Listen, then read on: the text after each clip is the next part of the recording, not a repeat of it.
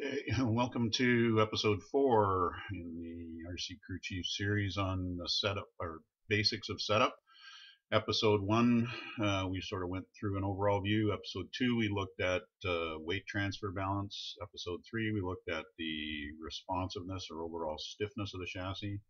And now we're going to look at camber and camber gain. This is arguably the most important part of your setup because this is what controls where the rubber meets the road. So let's switch over to RC Crew Chief here. As we said, rubber meets the road. So as the lateral load on your tire increases, this interface here is going to deform. And how much it deforms is a function of the tire construction itself.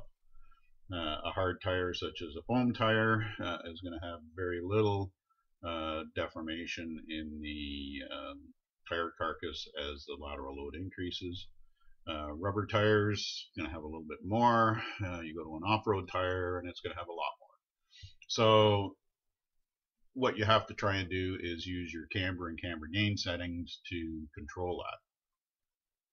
So let's just have a quick look here at how we change our camber and camber gain. I think I'll use the rear here because there's two options for setups here. So right now you can see this one, we have very little camber gain, basically 0. So if we want to increase that, we can shorten this upper link. So if we just move it horizontally, let's just get back up here and let's just move it horizontally, and you can see that we're increasing it a little bit. We want to increase the amount that is changing, then we need to start moving the angle down. So you can see as we move the angle down, we're getting significantly more camber gain. The other thing we can do is we can shorten the link even further. So if we move from our outer position on the hub to the inner position on the hub, you can see we can get even more camber gain out of it. So the shorter this link is and the more down angle it has, the more camber gain you're going to have in the chassis or in the suspension. So let's just set this back to where it was to start with. Okay, so let's take a quick look at our three different cars that we've been looking at to show the differences that you're going to have. So the Capricorn C801 is a 1/8 scale on-road car with foam tires. So we have a tire that's very hard, not going to have a lot of deformation in the tire carcass. So consequently, the camber gain value is very high here, and that is because you want to try and maintain this camber angle as the chassis rolls. You don't want a whole bunch of camber change with this type of tire. You're going to end up with a tire that's going to look like a cone. So same thing applies to the rear here. You know, there's a lot of camber gain in this rear tire as well, because they want to try and maintain that angle as the chassis rolls. And these cars really don't roll an awful lot. As you can see here, the roll sensitivity value is very low. So let's look at our other end of the spectrum here, which was our MDX6T Truggy. So now we have a soft tire, we have tons of ride height, and we only have about 0.3 of a degree of camber gain for a 3mm chassis. Pretty much the same in the rear as well. So you can see with a softer tire, you're going to want less camber gain, and a harder tire, you're going to want more.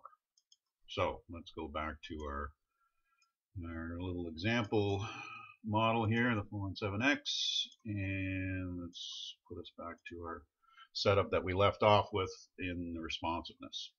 So when we finished, we had increased our roll sensitivity, which softens the overall chassis, makes it less stiff by about 20%.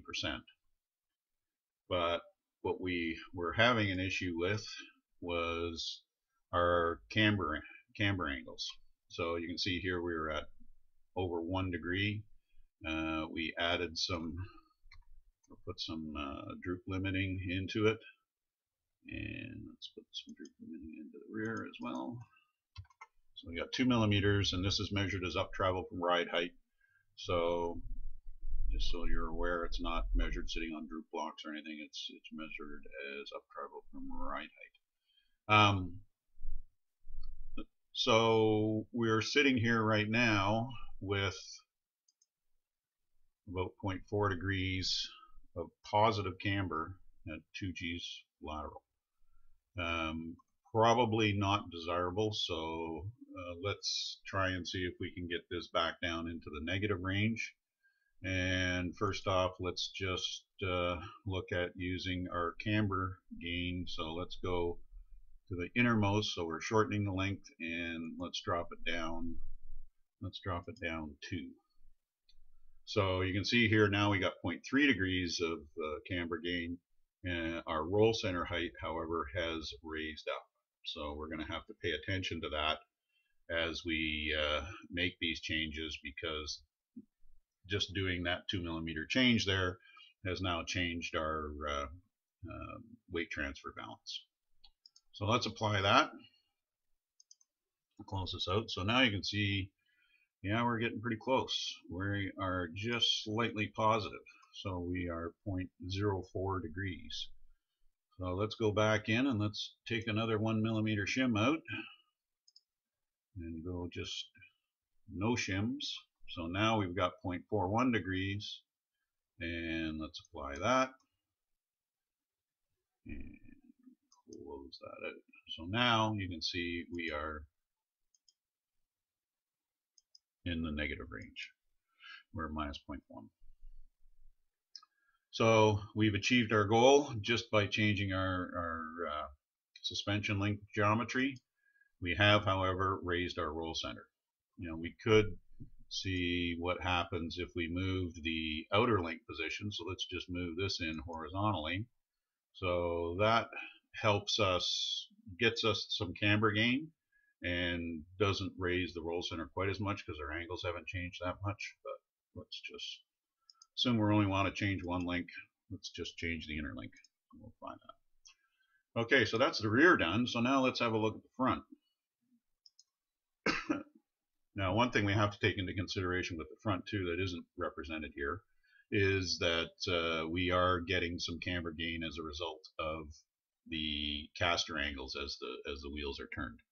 Next version of RC Crew Chief will have steering and Ackerman information in it, so you'll be able to see the effect of those things in these simulations as well. So for now, let's just ignore that and say, okay, we've got 0.75 degrees, and what we want to try and do is get this into the negative range. The other thing you want to, worth noting here, is we've got minus 2.79 to 0.75, so we got about a 3.5 degree range in our camber angle change between the inside and the outside tire. So let's see what happens as we change this. We'll pay attention to that this time. So now, okay, so now,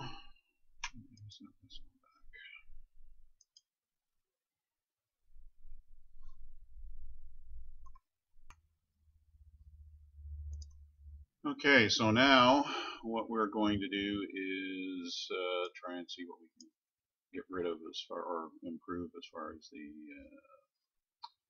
camber on our front. So let's move inward and downward, because you know that's going to give us the most improvement in camber gain. Roll center height's a little bit low still, so compared to the rear, so let's go down one more. Okay, so now we're 2.69 and 0.44. Let's apply that, close out, and now we were at 0.75 degrees up here, and now we are at 0.34, so we made about a 0.4 degree difference. The bottom now, or the inner wheel now, is at 2.49. So we're not quite there yet, but worth noting here is that we have narrowed up the change, or the range in camber change here for a fair bit. It's gone from 2.34 degrees to 2.79, so about 2.8 degrees. And we were at 3.5 degrees, so we've made a fairly significant difference in that. But it doesn't look like we're going to be able to keep our roll center heights the same, our weight balance the same, and just do all this with camber alone. So simple solution is we're just going to change our static camber to 1.5, and we'll apply that. And so now our static camber is at 1.5, and we are now into the negative range. We're at minus 1.6. So there, we've achieved what we wanted to try and do here. We've got our camber on our outside wheel into the negative range again. We've maintained our balance. If we just run our animation here, we see that our push loose bar graph that's showing us our weight transfer balance is staying right in the middle, so that's good. Let's go back to our, so let's save this, copy new settings, let's create a new setup. Okay, so now we've got a new setup here, and we can see where we're at. We have a roll sensitivity at 1.1. We were at 1.2 when we started this exercise, so we've lost about 8% of our roll sensitivity, because when we started this whole exercise we were at 1.2 and now we're at 1.1. The base that we started from was 0.98. So we've definitely reduced the roll sensitivity a fair bit. We have maintained our weight transfer balance. We're still sitting at essentially neutral on our push loose bar graph here. So we've achieved all our goals. We've made a whole bunch of changes to this suspension setup and made significant changes to it, but we have tried not to screw up our handling. So this is how you can do it. You can use the simulations in RC Crew Chief to make your adjustments and make smart adjustments, knowing what the effect is going to have on other things. And sometimes you can make your compromises quite easily. So I think that's all I wanted to talk about in this one. So that should be it for our setup series. So if we just look at our summary here, so our camber gain is controlled by the length and the angle of the upper camber link. Use that to adjust, increase or decrease your camber length or camber gain. The other thing to pay attention to is that your camber gain also affects your roll center heights.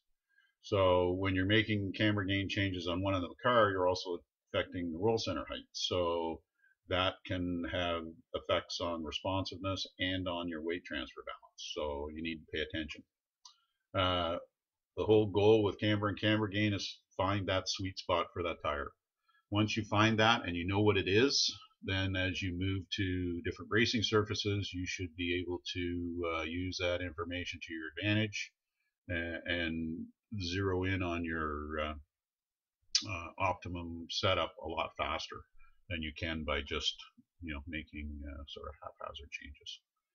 So that's it for this one. Up next we're going to start putting everything together into one and show how to make significant setup changes, knowing what the effects are going to be.